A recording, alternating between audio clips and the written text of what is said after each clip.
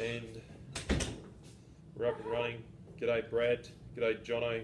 It's for you guys that we're doing this today. So here we are. I'll just come and say, give them a wave, guys. That's really cool. Yeah. What is it? Back. Somehow there it is, it's recording everything. So you'll be a little bit put off while we do this, just for fun. Obviously I just upload it to YouTube and the guys can get the lesson straight from there, from what we're doing today. So if you get your notebooks out, we're going to do a bit of stuff on ecosystems. We're going to do a little bit of stuff on chemicals, and I'll just get the PowerPoint up and running.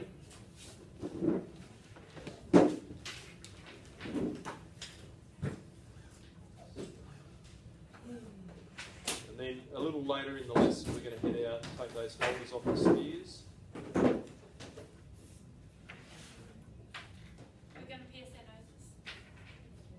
I don't know that we've got ball rings here yet, but I'll check with Mr. Mitchell, see what he's got.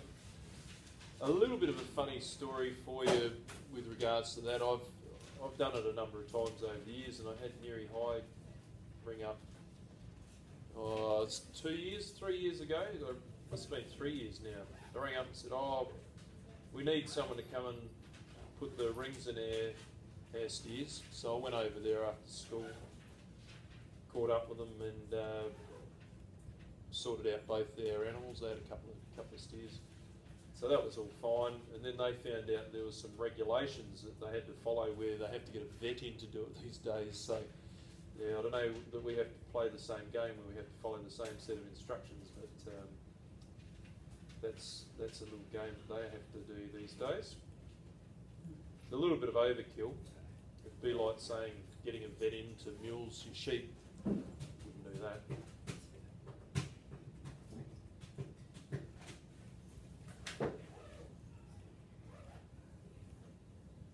So I'll just take you back to last lesson, and you can see there we're looking at the difference between native and farmed ecosystems. What was the main difference that we have between these?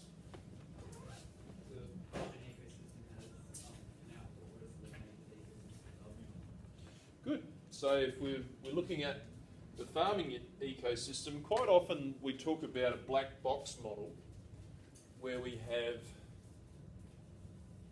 inputs going into our system, and then coming out of it we have outputs. And there's obviously processes that happen here.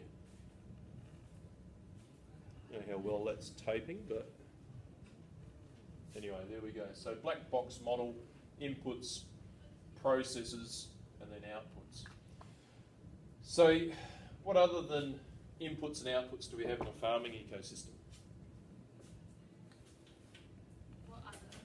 What's another difference between a farming ecosystem and a native sort of one? Yep. Is it that? Well, we put in seed if we're looking at that, and we're taking out seed. We're putting in a few other things as well, but the reality is we put in one seed and we're taking out a whole pile of seeds for that one seed we put in. But yeah, what are some other differences? Would one be that all the producers, consumers, and decomposers are native in the native ecosystem? Yeah, we should expect to find native, all of those producers, consumers, decomposers. Yep, absolutely. Whereas here in our farmed ecosystem, what's the difference there? That we've introduced them. That's right. All right. Any other differences?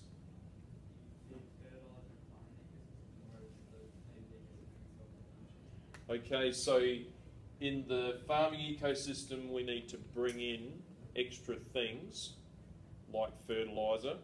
Good. Yep. The farming ecosystem gets out of balance? How come? Why does the farming ecosystem get out of balance?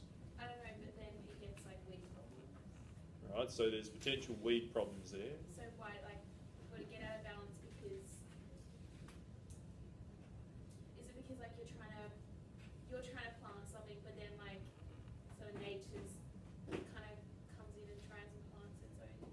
Nature's trying to do its own thing Yeah. alongside of you.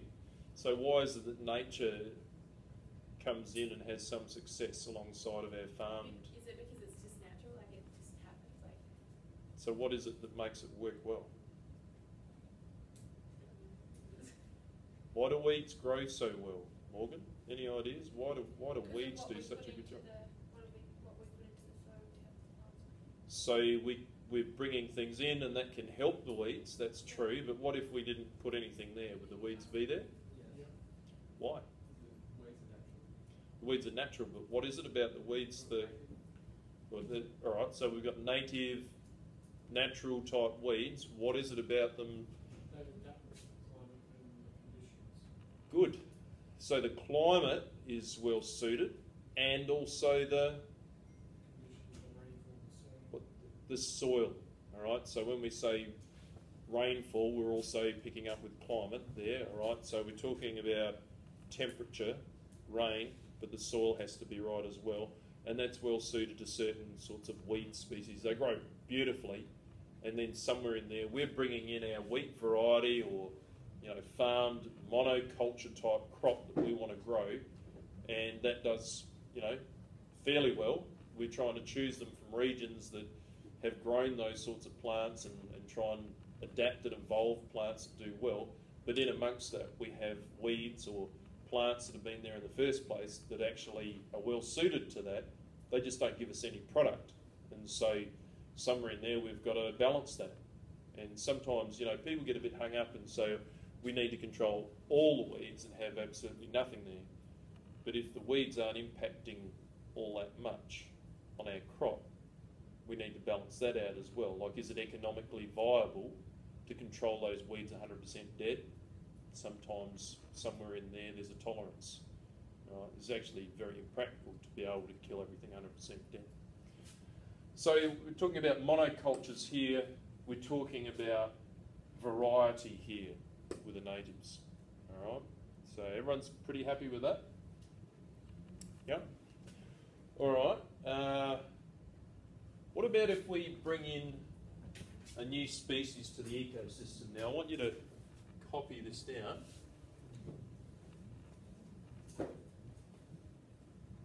Basically, as soon as we bring a new species in, our ecosystem becomes out of balance.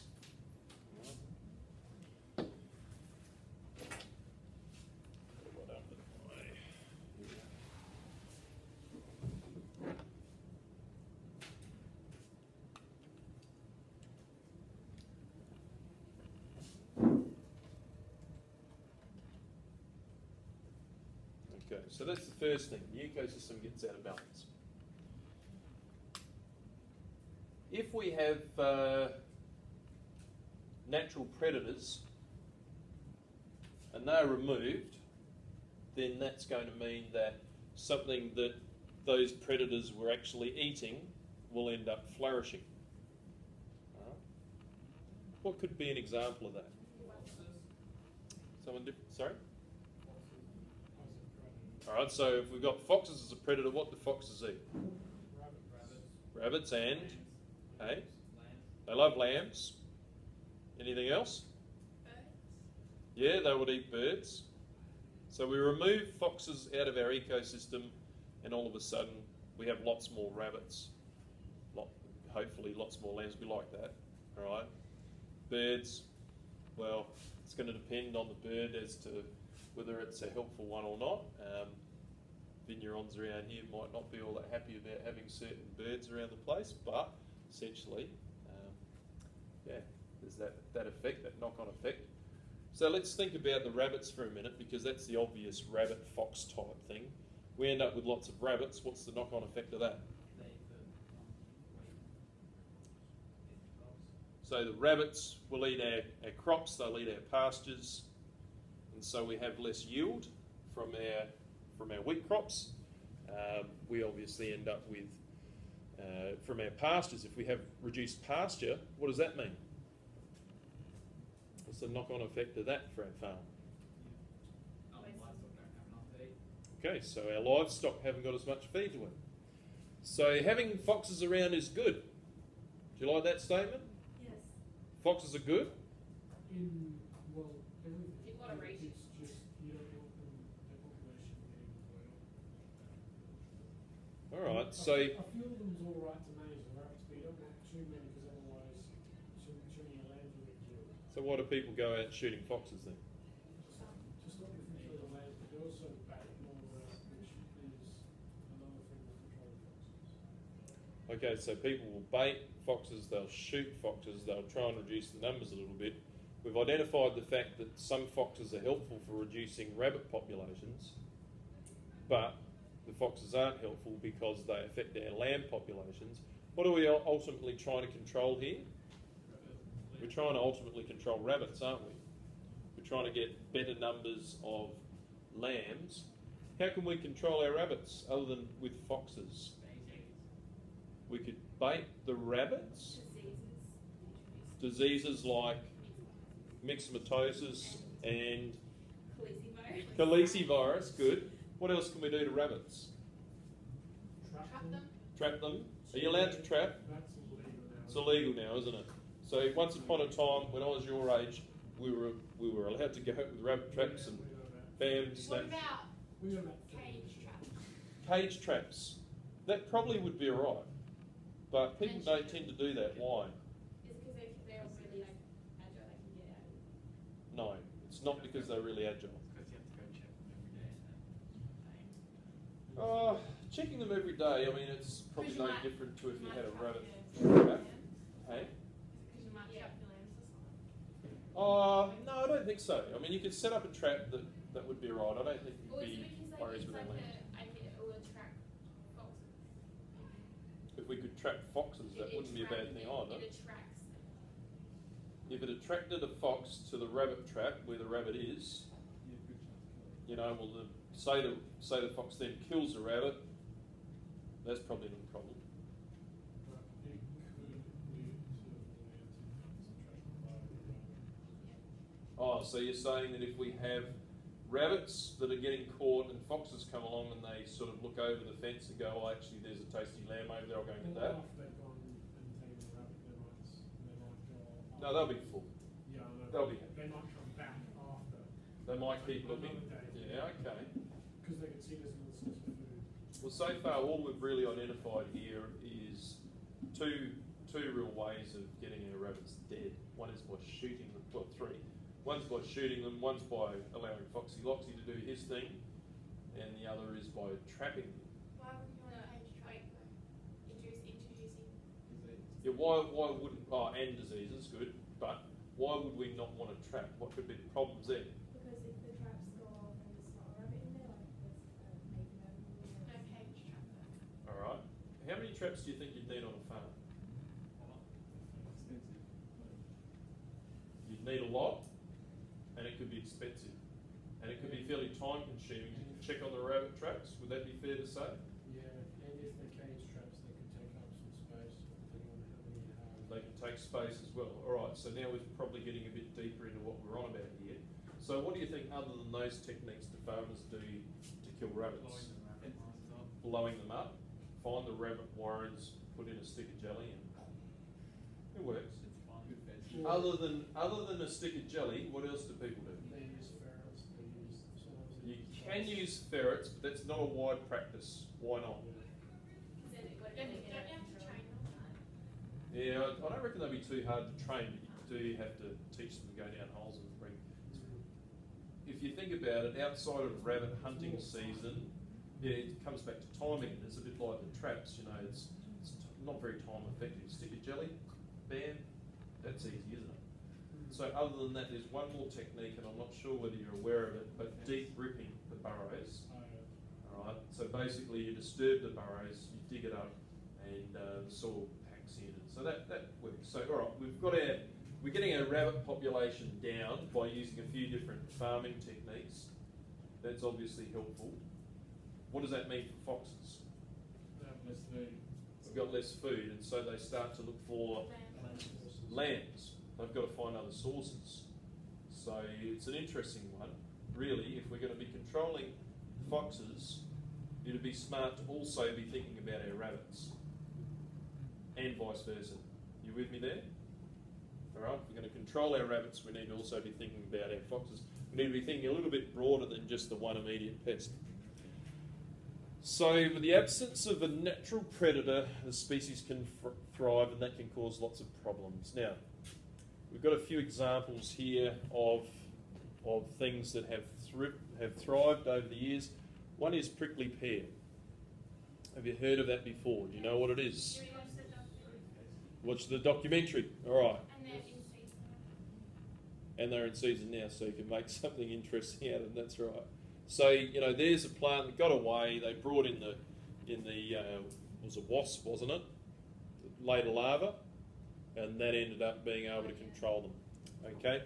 Salvation Jane, similar sort of story. A plant that got out of control, and so we needed to come up with a predator or a technique for controlling that. We did in primary school was bridal veil creeper.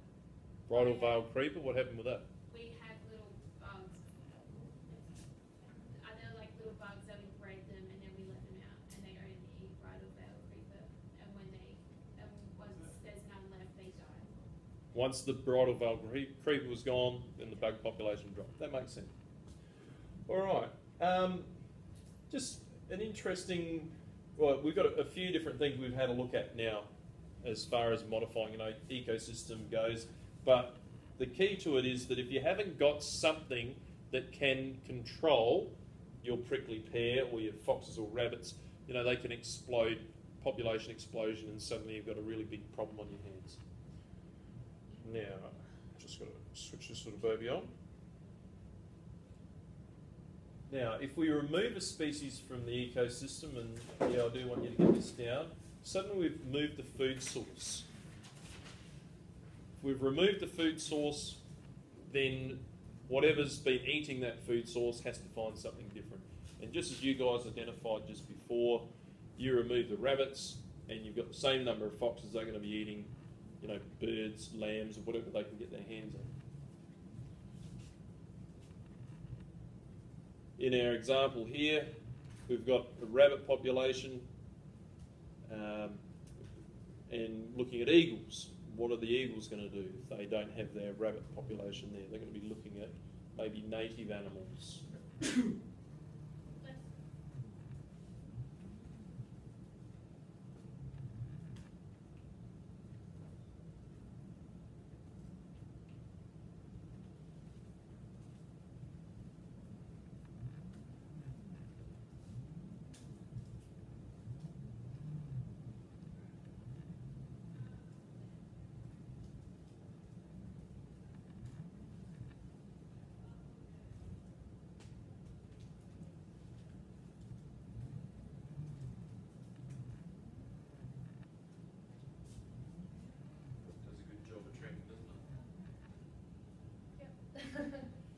Finally got in it.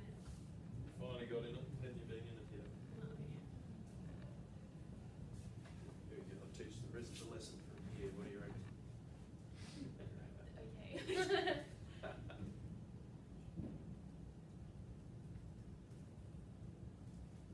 I want to just look at the third point that we've got here, and that is what problems might flow from removing scrub.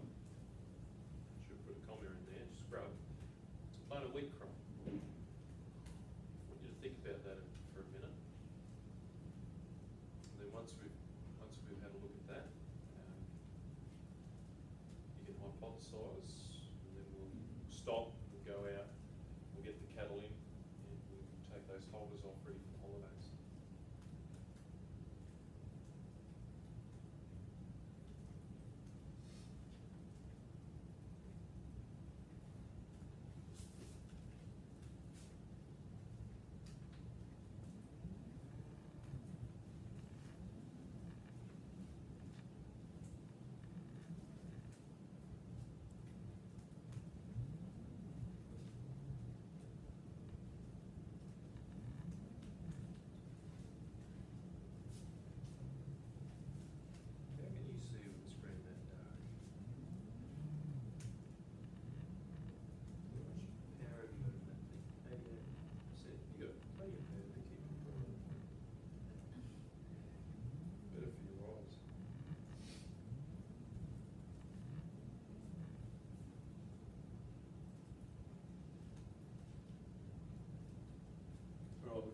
scrub clearing already this term. And what do you remember from? All right, so we've got potential issues with erosion if we remove scrub. What other potential issues do we have? A rise of the water table. Rise of the water table. Is there anything else that you can think of other than a rise of water table and erosion? Okay, so suddenly also we've taken away habitats. And I am going to write up on the board around here, little doodad. I can lose it. Okay, so we're identifying things that happen if we remove scrub. First thing we said was, what was the first thing we said? Yeah, erosion. Second was water table. Third, habitat. Anything else?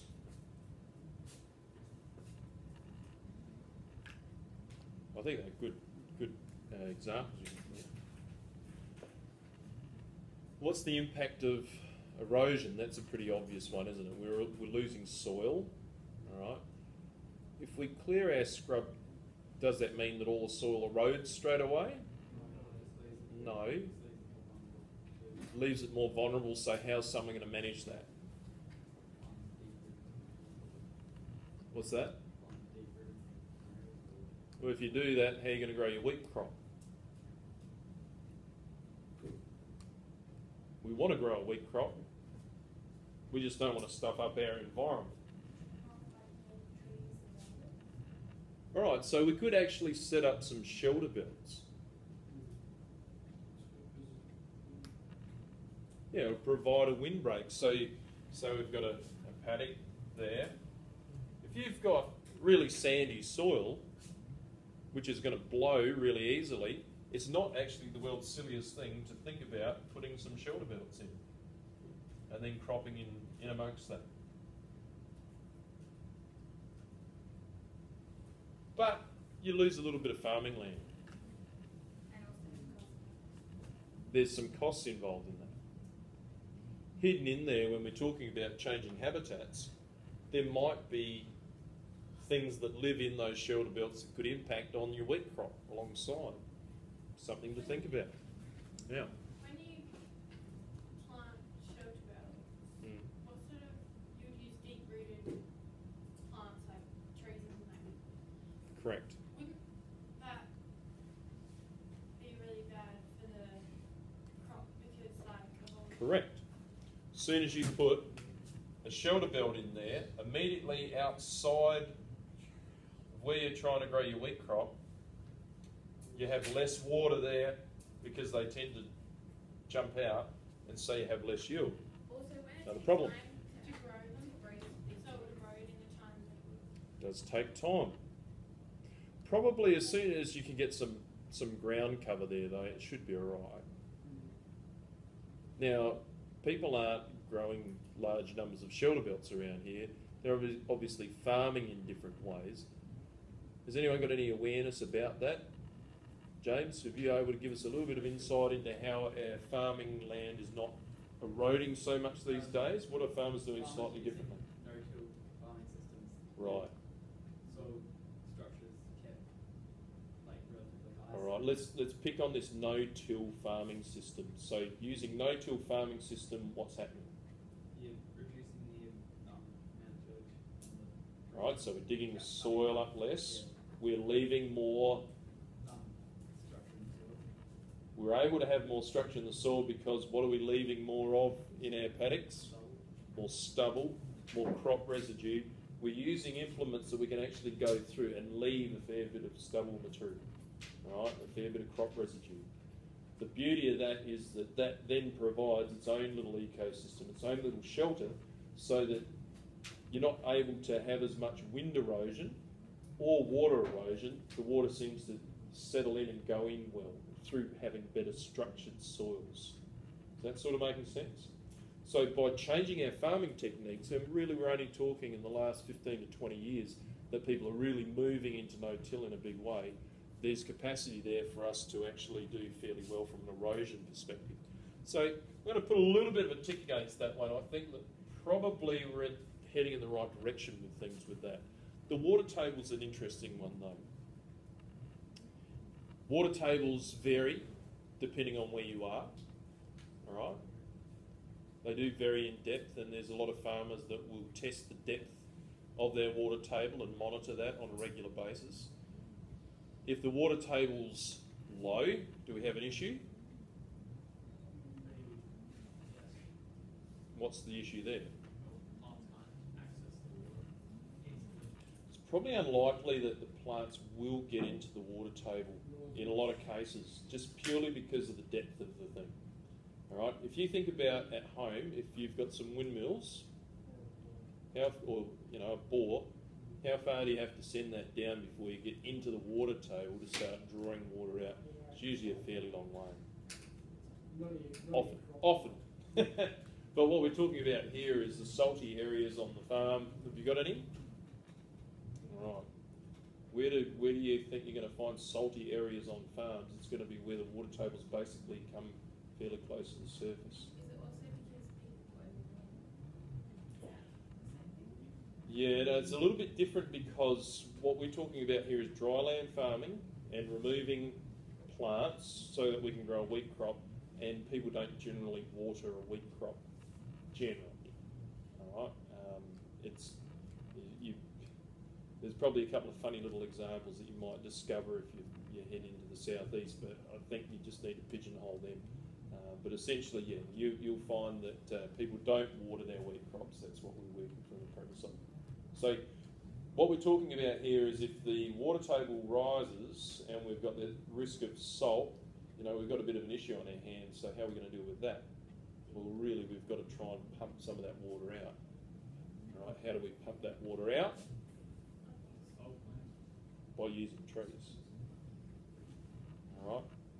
So what people tend to do in those low-lying areas where we have, salt issues, they'll often fence those areas off, plant deep-rooted perennials in those areas, and then they'll monitor the rest of the farm and make sure that the water table's not too high to cause issues. So that's something worth being aware of if we remove scrub. The habitat's an interesting one, obviously, as well. So as soon as you remove habitats, what are you doing for your local environment and native species? That needs thought, and the government sort of looks at that as well, because farmers tend to think about it from here's a paddock that I'd like to clear and make a bit of money from, but there's also regulations and legislation out there that says no, you can't just go and wholesale clear land this day and age. There's a couple of good case studies from down the southeast, and I might dig one of them up for you at some stage, just where there's a couple of big farmers that have gone out and cleared land against government regulations and got in a lot of hot water as a result of it. So, yeah, it's an interesting one. All right, I want to stop there, and we will go out and play with steers. See you, boys, wherever you are over there.